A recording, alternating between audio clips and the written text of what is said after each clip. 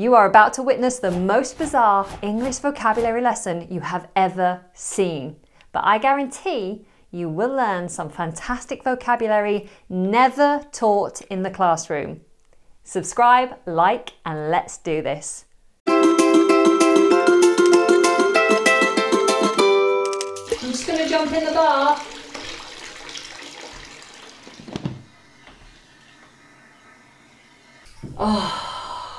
Oh, that's better. Though I have to say, I much prefer a shower in the morning. Problem is, I had a little accident. I was taking a quick shower, realised I needed to shave my legs and armpits because lockdown, I hadn't done it in months and I was hairier than a yeti. Well, I propped my leg up on the wall. Yes, even after 2 kids, I'm still quite supple. So I'm standing one-legged, shaving my legs. I dropped the razor and lost my balance. I twisted my stupid ankle and I've been told to keep it elevated as much as possible, hence me taking a bath. Oh, by the way, I don't normally bathe fully clothed. No, I'm usually in the buff, starkers, as nature intended, in my birthday suit, you know, naked. But of course, I can't be flashing all and sundry on my YouTube channel now, can I? It's funny how bath time has changed over the years. As a little kid, it was so much fun. I'd spend hours in the tub pretending to be a mermaid or creating strange concoctions from all the lotions and potions in the bathroom to present to my mother as a homemade perfume. Bless her. And then as an older child, when our family grew, I had to start sharing my bath. Now, we were a large family. I was one of 7 children growing up. And as we were quite poor, we all had to share the bath water. Luckily, as the eldest child, I managed to get first dibs. Clean bath water for me. As an adult, I discovered the luxury of a hot bubble bath. Nice music, candles, Radox, bliss. And what I liked the most was a chance to unwind and soak my aching muscles.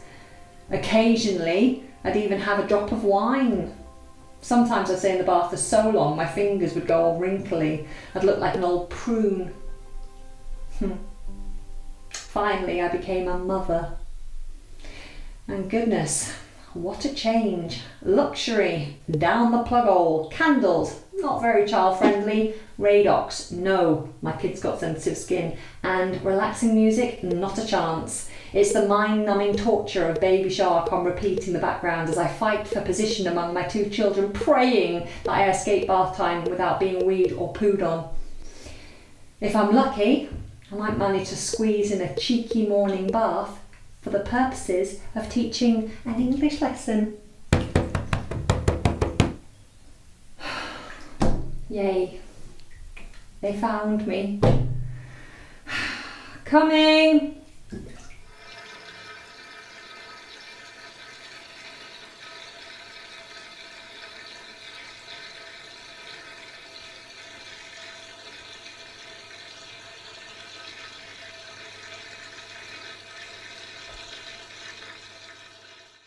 Okay, let's revisit and break down some of the things you just heard.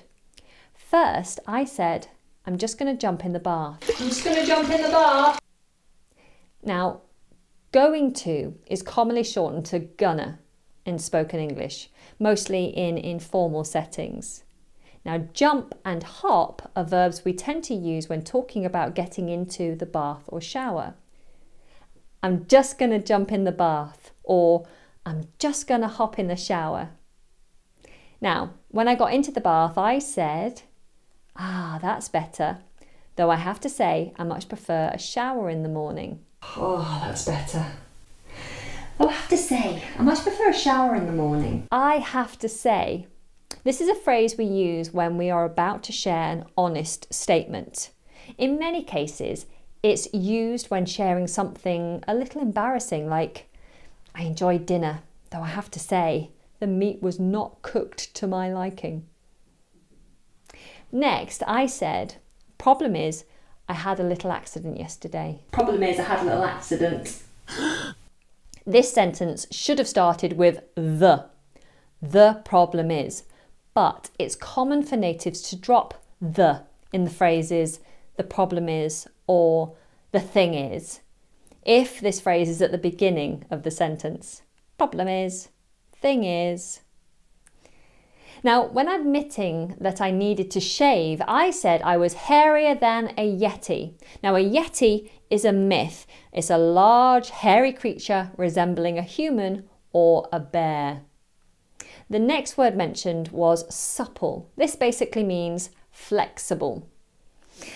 Next, I said I was standing one-legged, shaving my leg.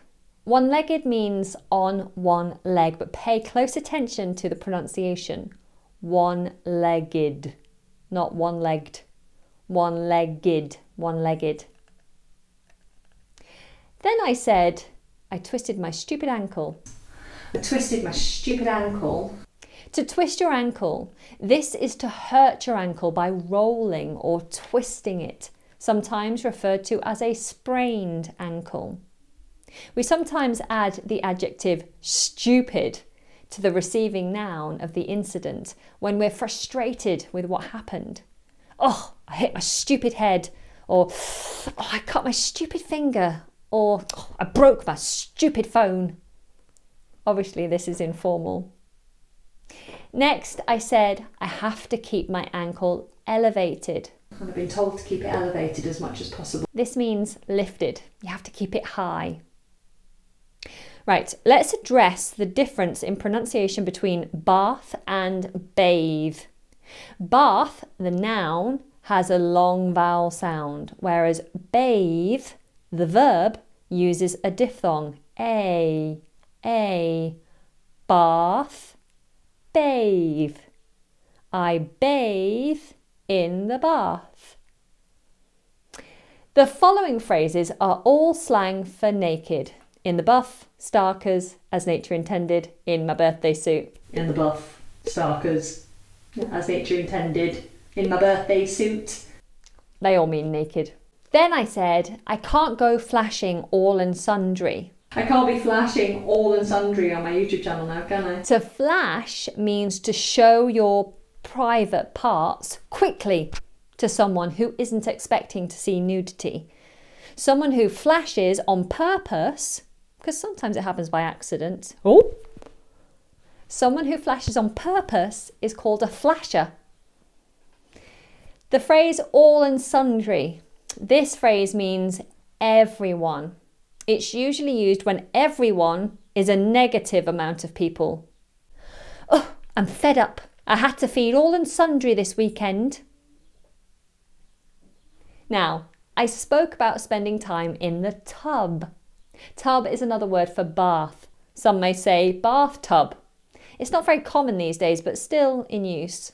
Not to be confused with hot tub, which is a hot, bubbling tub you share with friends while drinking champagne or beer. I spoke about creating strange concoctions from all the lotions and potions in the bathroom. Creating strange concoctions from all the lotions and potions in the bathroom. Concoctions means something put together from several different things. Next, we come to eldest versus oldest. I said I'm the eldest. Both words mean having the greatest age within a group. The difference is eldest is used to mean having the greatest age within a related group of people, a family. I am the eldest child within my sibling group. Being the eldest meant I got first dibs. Luckily, as the eldest child, I managed to get first dibs. Okay, this means to get the first opportunity to do something. I had first dibs on the bath, meaning I was allowed to be in the bath first. Next, I talked about the things that made a bath luxurious, including Radox. Radox is a personal care brand which is known for relaxing bath salts and bubble bath products. Next, the word prune. A prune is a wrinkly fruit that we liken ourselves to when our fingers go wrinkly in the bath because we've been in there too long. Now, the phrase down the plug hole is an idiom meaning something has failed or been lost or wasted. Luxury, down the plug hole. Now, we talk about squeezing something into our schedule when we have to make room or time to do something. I said I managed to squeeze in a cheeky morning bath. I might manage to squeeze in a cheeky morning bath. We use cheeky in this context to suggest the thing I squeezed in was a guilty pleasure, something I shouldn't really have been doing or done. I may say I'm just having a cheeky beer after work, or a cheeky cigarette break during working hours. In my case, it's usually a cheeky chocolate before dinner.